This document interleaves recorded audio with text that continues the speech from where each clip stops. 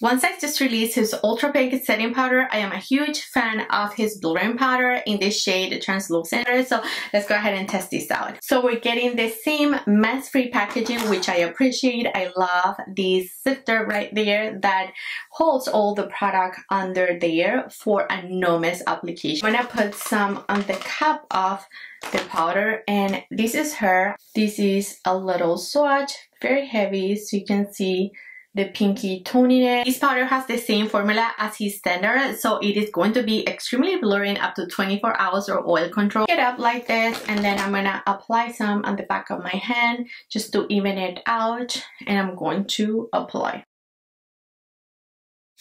Ooh, so nice. Look how bright that under eye just got. Let's finish off with his setting spray. I am back. I am a flawless and poreless girl.